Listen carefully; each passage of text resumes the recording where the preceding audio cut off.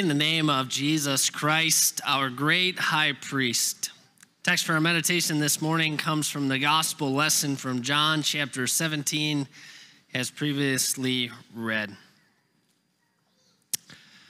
In the Old Testament, when God set aside the priesthood to serve him and his people in the tabernacle and in their worship life, he gave specific instructions about the garments that the priests were to wear.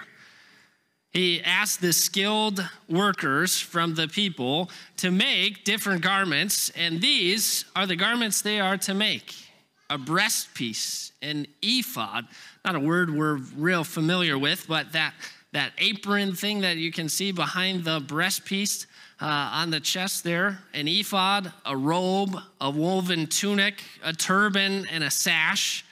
And all put together, you can see here what all of that might have looked like.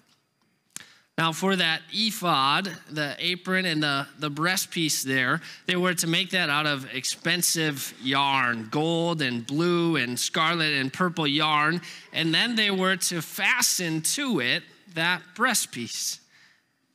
The breastpiece was a very special part of the whole outfit because that breastpiece was supposed to have 12 stones on it, one stone for each of the tribes of Israel, and the names of each of those tribes was to be put onto that stone and then fastened to the breastpiece of the high priest.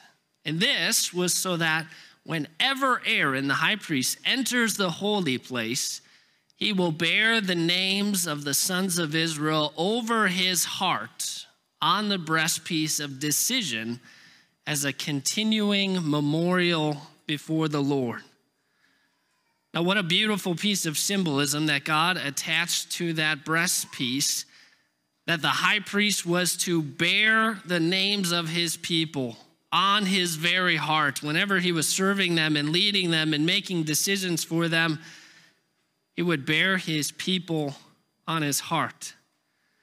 Now, all of these special symbols, like the priestly garments and the breastpiece and all of it, even the tabernacle and the Ark of the Covenant, they all had specific and special purposes in pointing ahead to what was coming. The Apostle Paul tells us that all of these are a shadow of the things that were to come. The reality, however, is found in Christ. Now today, as we consider our text from John chapter 17, we see one of those shadows, the high priestly breastpiece, turn into its reality in Christ. See, today our text from John chapter 17, so often called Jesus' high priestly prayer, is called that because we see Jesus bearing his people of all time on his heart and lifting them up to his Father in prayer. Now, don't pass over that fact too quickly without letting it sink in, without realizing what it means. Jesus bearing his people on his heart, that means that Jesus prays for you. Now, so often in my life, there's all kinds of things that distract me from praying to Jesus. There's all kinds of things that get in the way, or maybe I'm just lazy and I don't want to pray. Whatever the case about me or you, Jesus does not forget. He prays for you. He lifts you up to his Father in prayer. Even on the most tumultuous night of his life, on the very night that he was betrayed, Jesus stopped and took a moment to pray for believers of all ages. So today, even though we're almost halfway through this season of Easter, we take a leap back in the timeline to that Maundy Thursday evening, the night that Jesus was instructing his disciples, the night that he gave them the supper, the night that he commanded them to love one another, the night that he washed their feet. The very last thing that Jesus did on that evening before he led the disciples down through the Kidron Valley and up to the Mount of Olives was to stop and to pray for himself and for those disciples in the room that evening, and not just for them alone, but for all who would believe in him through their message. And do you know who that includes? It includes you and me, who believe in Jesus through their message. That evening, Jesus stopped to pray for you. It was his closing prayer that evening in the upper room. Now, often that concept of the closing prayer is something that often is one of the pastor's duties. When a meeting ends or when the worship service ends, the pastor always seems to be up for the closing prayer. I can remember back to one of the first church meetings that I attended when I was a pastor in training. We call that a vicar. We got to the end of that first church meeting, and my overseeing pastor, my bishop, he gave a little smirk as he looked over at me and then spontaneously announced to the meeting that vicar would be leading the closing prayer. So my palms began to sweat, my mind went blank, and I began that prayer, and I prayed myself so tightly into a corner that there was simply no escape except to say, "In Jesus' name we pray, amen." Not Jesus, not for this, his high priestly prayer. He had this one ready for eternity, ready for the moment that he was going to lift believers of all time up to his Father in heaven. Philip Melanchthon, one of the Lutheran reformers, the guy who wrote the Augsburg Confession, which is like the foundational confession of our church body, he spoke about these words and said, no worthier, no holier, no more blessed or exalted voice has ever been heard in heaven or on earth than this petition of the Son of God himself. So highly he regarded the words of Jesus' high priestly prayer. So when Jesus prays for you, well, what does he pray for? The very first thing we focus on today that Jesus prays for you is complete unity. Jesus says, I pray that all of them may be one. Father, just as you are in me and I am in you, may they also be in us, so that the world may believe that you have sent me. I have given them the glory that you gave me, that they may be one as we are one, I and them and you and me, so that they may be brought to complete unity. See, Jesus wanted you to be as tightly knit and united to him as he is to his Father and to the Holy Spirit in the Holy Trinity. Now, it's hard for us to try even to comprehend what the depths of that unity would look like, but try to imagine just for a second what it was like before the creation of the world, when there was no world and there was no people and there was no sin. There was only Father, Son, and Holy Spirit expressing perfect love and unity and harmony with each other in perfect peace. And that's the unity and harmony and love that Jesus wants to bring you into. He wants you to share in that with him and with each other. That's the perfect and complete unity that Jesus was praying for as he had you in mind. Now, many times people will say something like, I don't know, he's kind of irrelevant. He had some good things to say about long ago, but most of that is outdated. And that's just about the farthest thing from the truth, because I would submit to you that one of, if not the most pressing issue that we have on the American table today is the division and the disunity that comes from every issue that threatens or succeeds at dividing us. Even just this past week, we saw how explosive the division and the disunity and the resentment and the frustration of all of that can be, as the issue of Roe versus Wade once again sprung to the top. And before that, it was the issue of how to handle COVID and how to handle vaccines and how to handle masks. And before it, it was an everlasting string of issues before that seems to divide us, that won't let anybody agree about just about anything. And does any of that really come as a surprise when you think about the people that it involves? People of widely different cultures and backgrounds and preferences, all vying for the same thing, all with sinful natures, who are essentially looking out for number one.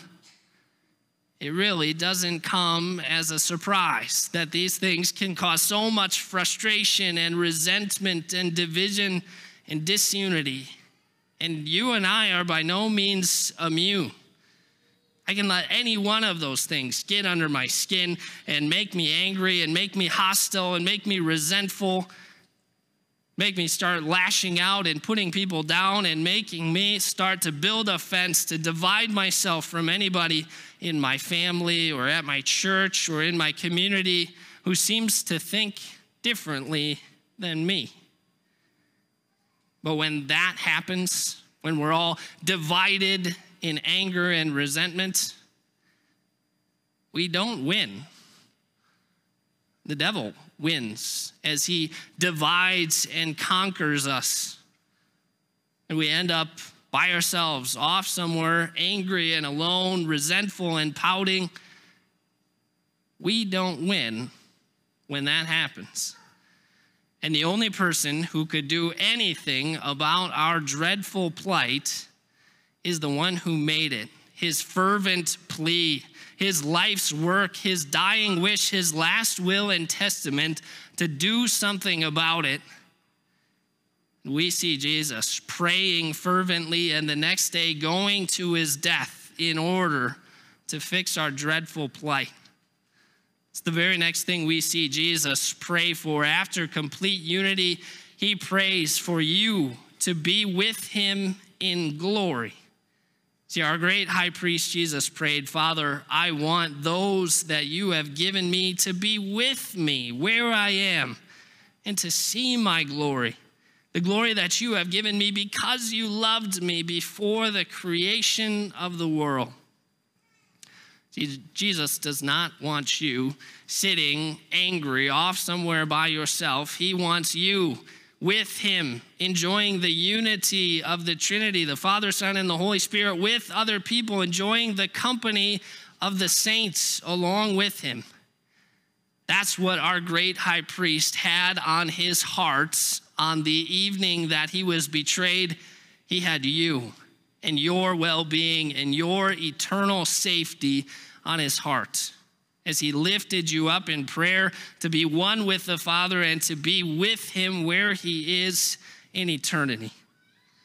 That's the whole reason that Jesus came, to make his Father's love known to the world so that they would know the Father and the Son and be one and be with him in glory. Jesus continued on, righteous Father, though the world does not know you, I know you, and they know that you have sent me. I have made you known to them and will continue to make you known in order that the love you have for me may be in them and that I myself may be in them. Now, these words are not just the pious platitudes of somebody who's trying to garner votes. These words are the last will and testament of our dying great high priest, signed in his own blood. See not just what he said, but what he did in order to make us one and in order to bring us to be with him in glory. The writer to the Hebrews tells us, in bringing many sons and daughters to glory, it was fitting that God, for whom and through whom everything exists, should make the pioneer of their salvation perfect through what he suffered. So Jesus not only prayed for you and for your well-being, but he also suffered and died and rose to do something about your well-being so that you would be with him in his glory. Be with him where he is. Our great high priest on that evening held you in his heart so that he could hold you in his arms forever. So great was his love for us. Now, as we think about the things that Jesus prayed for on their evening, there's just one more thing that we want to consider and remember. That's that Jesus was praying for you to help make known the Father's love to the world. See, the thing about all of this, all of Jesus' efforts in praying for you, all of his efforts in suffering and dying and rising was for you, but not just for you alone. It was for all who would believe in the message. People from every tribe and race and language, people of all different backgrounds and cultures, rich or poor, people of the world. St. John painted a beautiful picture. We might even almost call it a mosaic of what that will look like in heaven one day. We heard it in our second lesson today from Revelation chapter 22, the last chapter of the Bible. There we heard that there will be a great multitude, people from every tribe and language and nation. They'll all be different, but there will be one thing that unites them. They are all wearing robes that are washed white in the blood of the Lamb, and they're all streaming through the gates of the city to the tree of life and to the water of life, where they get to eat and drink and live forever. And the Lamb is the center and the light for his people. And there they will be forever in the complete unity and harmony that Jesus prayed for, the true communion or community of saints, the resurrection of the body, and the life everlasting. This is the picture that Jesus wants us to show to a dying world, sinners of every stripe washed in the blood of the Lamb. And when we are able, even just for a brief moment in this life, to come together and to live in that unity that Jesus prayed for us, then our world begins to see just a slice, just a piece of heaven. They get to see the Father's love being reflected and shown in each one of us. They begin to see the Father's love that Jesus came to make known to the world. So Jesus prayed for you to be completely one with him, to be with him in his glory, and for you along with him to help make known the Father's love in this world. And when that happens, then Jesus said, the world will know that you, Father, have sent me and have loved them, even as you have loved me. When this happens, even in this life, we begin to see in a small way how unity marches victorious in diversity. We look at Jesus' prayer for us, for unity, for us to be with him in glory and to make the Father's love known. We see the depth of love that he poured out in that prayer, and we say amen to that prayer. Your will be done, Jesus. Your kingdom come to us and to others, now on earth and forever in heaven. Amen. Please stand.